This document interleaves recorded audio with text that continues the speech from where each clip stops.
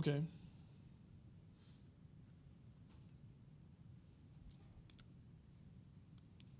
So I'm going to write the implicit equation one more time.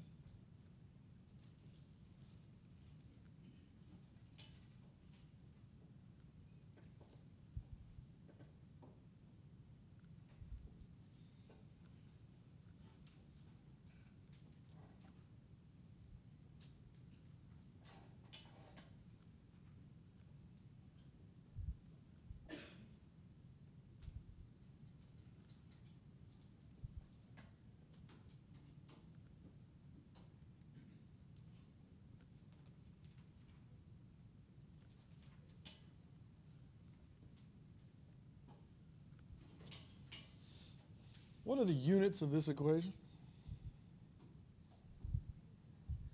PSI, right? If we're talking about, Dr. Balhoff told a funny joke this morning. You probably heard him say it before. There's two types of countries in this world: the countries that use SI units and countries that have put a man on the moon. So he said, I actually am not. I'm sort of unit agnostic. I kind of feel like you should use whatever units you prefer. I don't.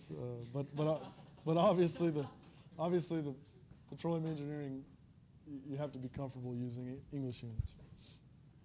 Okay, so there's nothing wrong with this equation being in units of PSI, and in fact, there's a lot of things nice about it because the coefficients are all unitless, right? Eta is a dimensionless constant, right? So, you know, from a numerical analysis standpoint, there's a lot of nice things about having a dimensionless problem like that because you can do little tricks to control the condition number of the matrix, which adds some stability and other things. It's not really important for what we're talking about here, but nevertheless, there's nothing wrong with that. But of course, as petroleum engineers, what we're really interested in is how much oil can we get out of the ground, right? And so it might be preferable to work in units of like flow rate, right? So how much, especially when we start to put in wells, injectors and producers, you know, we're going to inject at a certain rate or produce at a certain rate. And so we sort of nice to have the equations in terms of rates. And so what we're going to do is just multiply this equation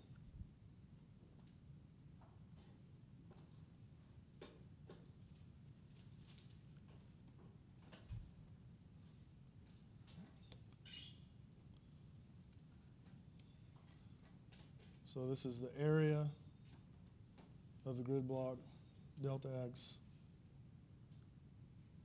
porosity, compressibility,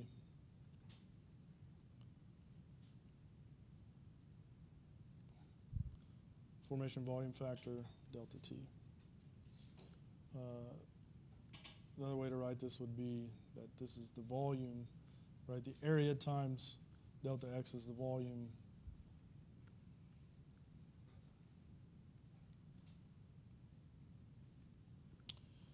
And also just recall that eta is equal to alpha delta T delta X squared, which is equal to K mu phi CT delta T delta X squared. So we're going to plug in these values for eta and at the same time multiply both sides of the equation by this, okay?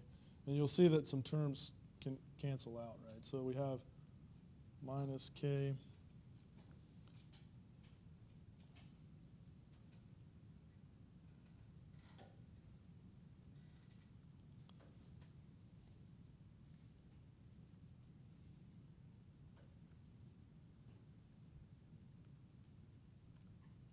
So this is the volume of the ith grid block.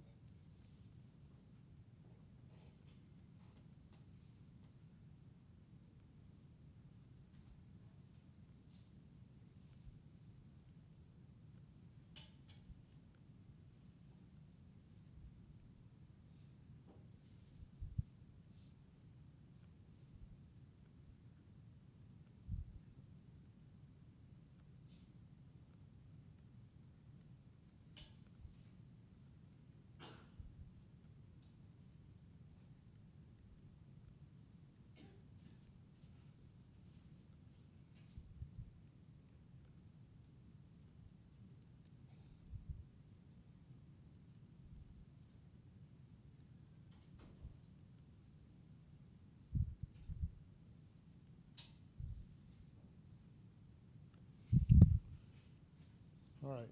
Can anyone tell me what the units of that equation is?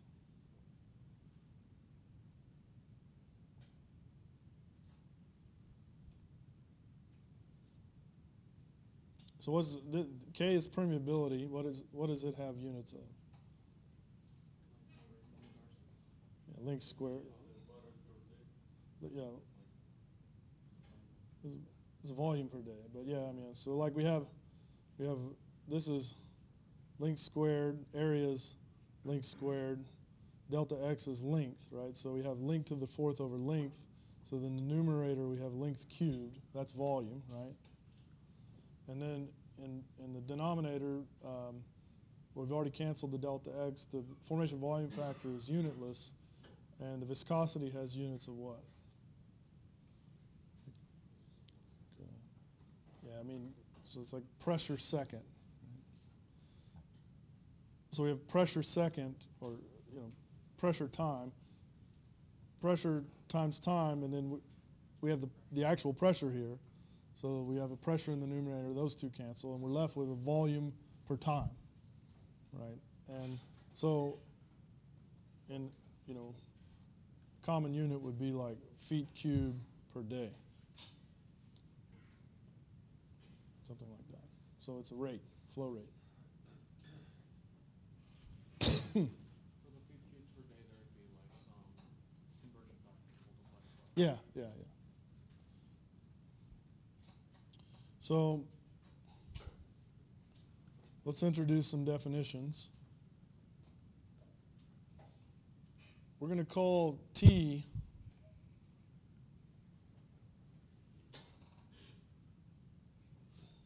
transmissibility, and it's going to be equal to Ka mu BW delta x. Right? So that has units of, like in English units, millidarcy per foot centipoise. Right? Millidarcy foot centipoise. And then we're going to have a B, we'll call it I for the ith grid block, but it's going to be, that's just mainly to distinguish between BW. This is unfortunate, but the notes, BW is always the formation volume factor, right? The W kind of stands for water. So here, this B is going to represent the accumulation, and that's going to be the velocity of the ith grid block times the porosity times the compressibility over the formation volume factor. So velocity, the volume times the porosity, this is the total pore volume times the compressibility, right? So this is sort of it's going to have units of like feet cubed per psi. And so with those definitions, we'll rewrite our equation minus T Pi minus 1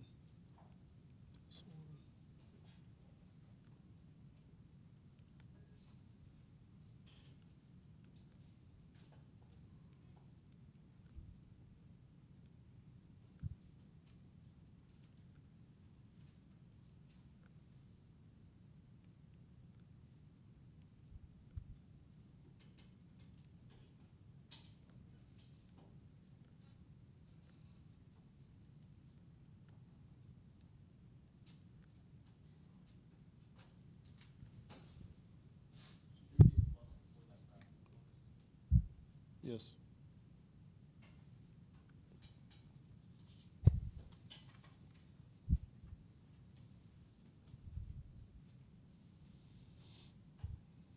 So if we write this out for our 4 grid block problem,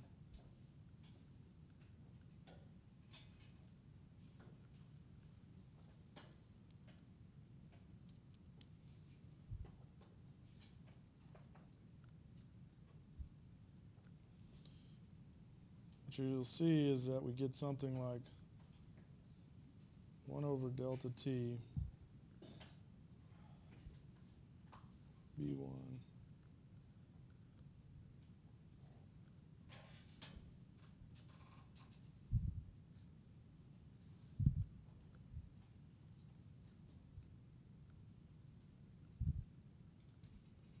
So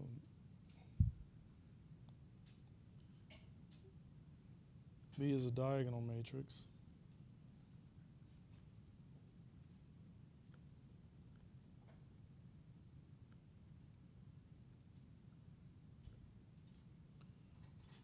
This is at the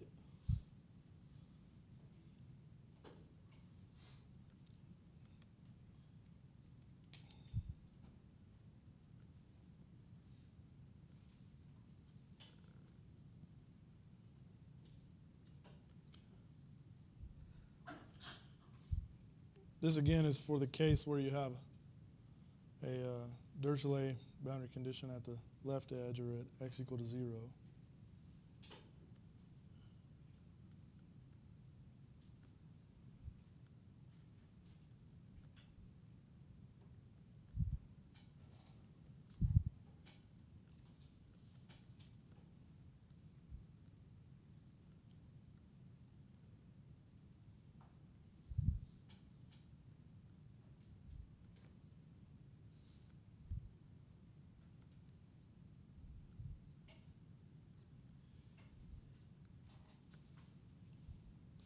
And all of that is going to be equal to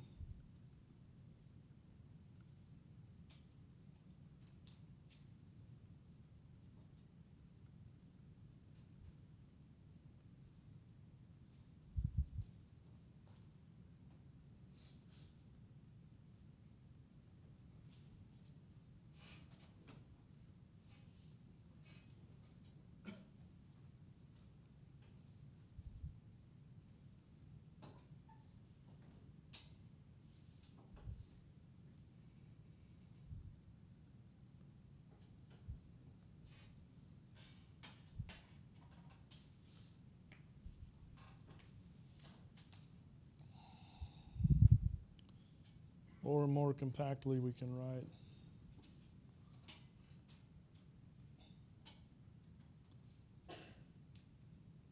two arrows to imply that this T is a matrix.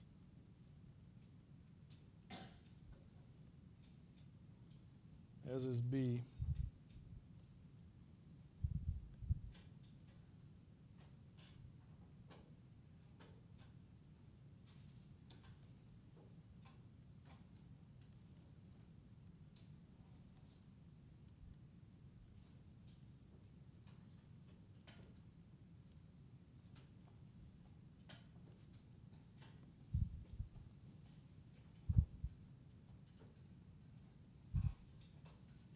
So where this is a Q vector. And so, if we call this A and this X and this B,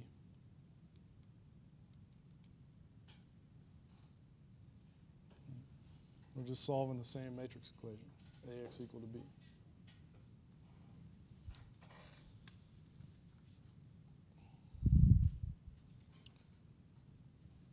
So that's the implicit equation.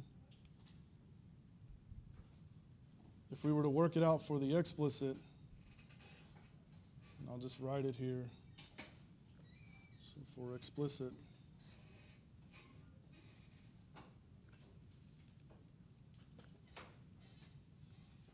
you have that.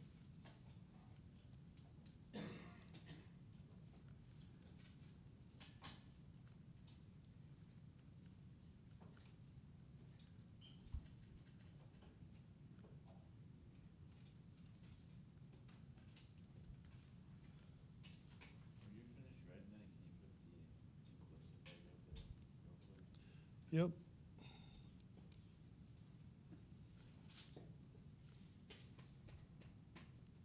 Keep in mind that you can have a PDF copy of these notes. These equations are also in the PDF, Dr. Bauhoff's notes. But yes, I'll put it back. Yeah. So where does the structure of T come from? Like you have you have like the diagonals 3T, 2T, 2T. Yeah, so in this example, our 4-block grid, I didn't write it explicitly, but there we have a Dirichlet at the left. So a fixed PB here and Q equal to 0 there. Right? So that's implied, and that's where the structure comes from. So it's very analogous to before where we had 1 plus 3 eta, and yeah.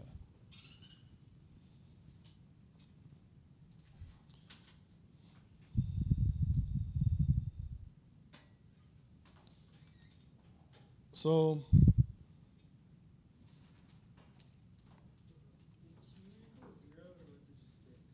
it's equal to 0, no flow. That according to that structure for that 4-block grid. So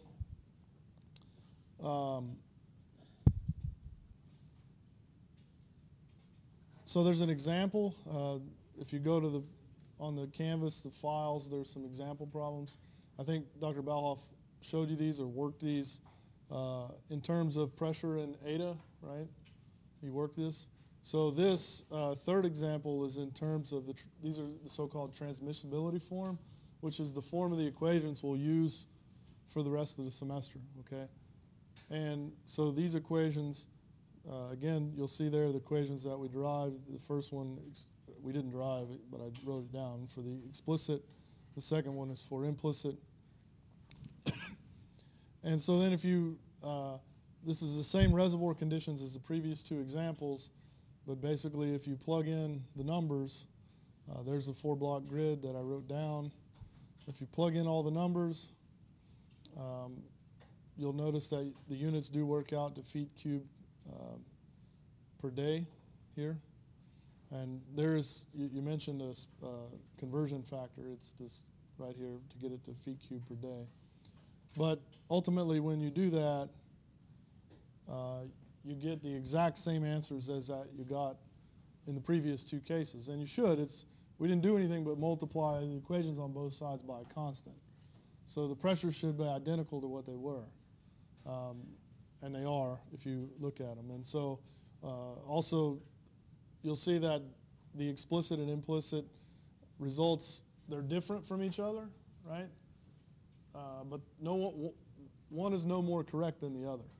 And if you were to take, the differences can be explained by the coarsity of the problem. There's only 4 grid blocks.